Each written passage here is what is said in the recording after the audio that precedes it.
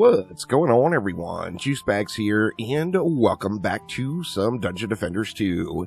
As new players come to the game, new players, of course, are going after their hyper shards, and one incursion map, or prime incursion map, that is still, or always has thrown people off, is the Power Surge incursion. Now, we're going to do this one on Chaos 10, however, the same process works for every single tier, so hop on into Power Surge and get your Dryad ready. Yep, that's right. Now, the deal with Power Surge, of course, is the defenses will despawn after a period of time. However, repairs and replacements are instant. So that is the deal with that map. Now, with this in mind, if you are a Dryad player, then your trees will not despawn. Now, you can use this any way you want to use it. This build is friendlier in a group, so the more people you have, the more DPS you have, and this is all about just DPSing down the lanes. Now, I am going with a thick vine setup on my trees, so anti-chaos, anti-melee, defense range, vicious, thick, and automation. Use any tree setup you want. You don't have to use this setup. This is actually not the best setup, although it does give you more of an assist. The trees are much, much squishier. If you use a more conventional type blockade setup, that is going to work wonders for you. And once again, as I mentioned, bring a friend. One thing that's consistent throughout Dungeon Defenders 2 is the easiest way to kind of break the balance of the game is by having competent teammates, because hero DPS is enormous. And with more heroes, you're adding more hero DPS and only adding a small amount of enemy health. So with that in mind, bring friends. If you got 3 people on this map, you're going to have 1 person per lane. It's going to be completely trivial. If you got 4 players on this map, then 1 person can be in charge of sandwich making duty and just sit back here on the core while the other 3 players run the map. If you've got 2 players playing the map, then, 1 player on each of the outside lanes and both of you assist in the middle lane. And then if you're by yourself, just do it like I'm doing it right here. So what are we going to do? We are going to spam the crap out of trees. So let's do it. So more trees, the merrier. Trees will go down. Remember, you can instantly repair trees. You can also instantly replace trees. And that is the whole theme of the map. The defenses won't last forever. However, trees will. So we're going right into the spawn, and we're just going to spam out the trees. Now, this means we're going to have to be actively DPSing. Now, since I'm using a thick vine setup, I am going to get a little help with my trees, or a little help for my hero, because thick vines is going to be doing some damage. However, it is not required, and then additionally, it's not a pretty run. It is sloppy. Trees will go down. As I mentioned, you can instantly rebuild the trees. If you're playing in a group, or if you've got 2 dryads, you can also do clever things like having multiple dryads out and have, like, your thick vines dryad place the front row trees, have a second dryad, be it a teammate or another character of your own, place the second row of trees, and on that second row of trees, you can use pylons. So with that in mind, you could throw, health pylon, range pylon, on your tree to get even more value out of it, because the second tree will buff the first tree. So sky's the limit on the amount of cheddar you can throw at this map. In fact, we got so many trees down now, I feel like I've just gone way, way past overkilling it. So we are going to want to upgrade a few trees, because, hey, thicker trees means they're going to last a little bit longer. And like I said, trees are going to die. There's just no doubt about that. What shard setup did I have on these trees? We've got vicious, thick vines, and automation. So our only heal is going to be coming from automation. Let's just let it fly here and see how it goes. Now, like I said, it's a little cheesy, but this is intended. When this map first came out, Dryad players were not happy that they were unable to use their Dryad, basically, because they had to place a tree and, like, a hornet's nest or whatever. And the hornet's nest, of course, would despawn. The tree would despawn also. And Trendy made it back in the day that the trees would not despawn. Now we see we got trees going down. Once again, as I mentioned, trees are going to go down. Just don't sweat it. You got a shitload of them there, and no reason to panic. Now, if you got the mana, which I do not, you can always go over and rebuild your tree. Actually, I do have the mana on this one. The rebuilding time is not going to be instant. However, repairs will be, and placements will be. So, if you want to place a new tree, you're going to be able to throw that down right away. And we've only got 4 mobs left. So, yeah. Like I said, repairs are fully instant, so that's kind of nice. Now let's go ahead and get our trees back. And then let's upgrade our other trees that are in the vicinity. I'm just going to really focus on this front row. Let's make sure we're all back and healthy. Remember, you are on a timer here, so you're going to want to be conscious of that. But we just want to... Oh, and I done derped and got myself stuck in my trees. So now what I'm going to have to do is sell a tree.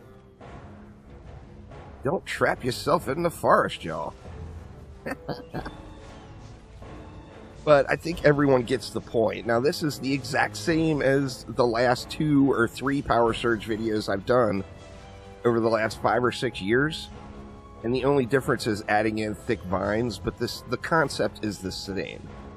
The concept is the trees last forever, stack them up, have redundancy, so if they go down, it's just not a big deal, and DPS the mobs down.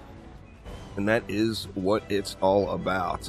Once again, if you can get your repairs off, the repairs will be instant. So, you know, repairs are greater than replacements. If you can get there in time to get your repair off, you will be happy about that as you progress through.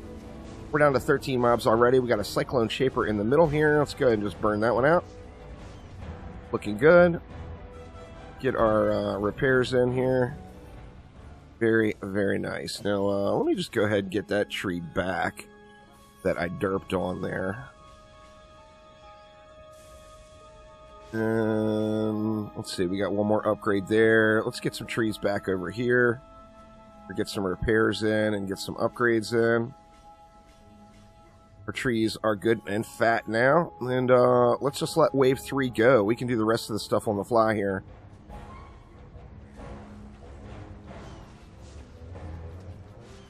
This is a fun map to run. It's quick. It gives you a reason to get out. Like, a lot of people turn DD2 into a shooter way too often. Particularly with the fact that you can break the game's balance with multiple players.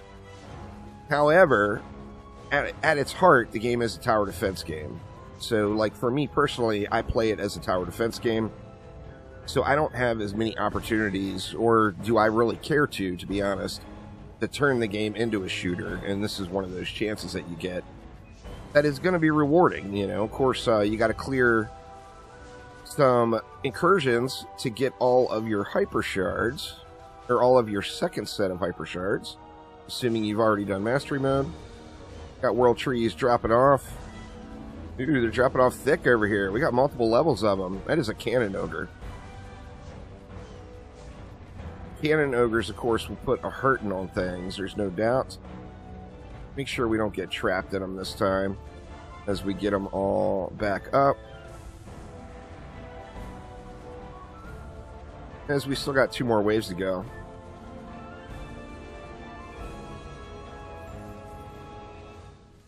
Looking good.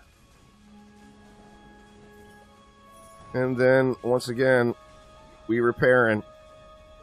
And we're upgrading. So, don't sweat the trees going down. It's just going to happen. But repair them, upgrade them, do all the things, and you will be in good shape. Now, the more you get your trees upgraded, of course, if you're using thick vines, then the more power they're going to have. So, definitely want to upgrade your trees as well. And just turn them into absolute beasts. A little tree damage in the very back here on this one, huh? I'm just going to go and repair that. That way my mini-map is not showing yellows. And now, I think we might have, besides the chieftain, I think we might have enough power to have most of it automated. The chieftain, of course, are going to pop their buff and still make it out there and put some damage in. But once we get a few upgrades in, most of the little guys are just dying off due to thick vines. Alright, we got a Roller and a Drakenlord. The Drakenlord will be able to ignore, but the Roller, however, we will not. We'll give that Roller time to come on out.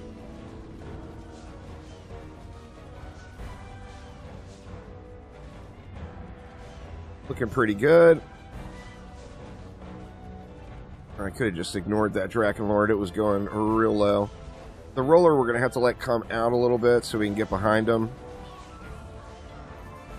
And there we go. Once again, we're just going to replace, repair, and upgrade.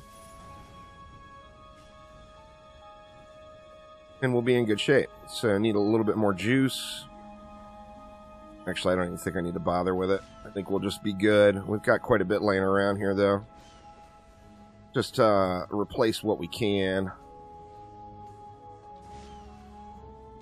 I'll throw one upgrade on there. But, yeah, it looks like we're going to be in pretty good shape for the final wave here. Now, in addition to getting your Hyper Shards, you will be getting a Ring of Poison, I believe it is, on this map. We'll have to double-check that. The Ring of Poison, of course, can be quite helpful as it does debuff enemies.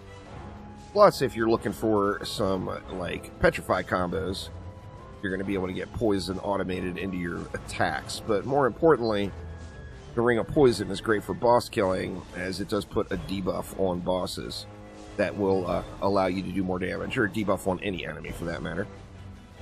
That will allow you to do more damage to it. Now, as you see, I'm not even playing my Hunter properly, and still getting the easy clap here.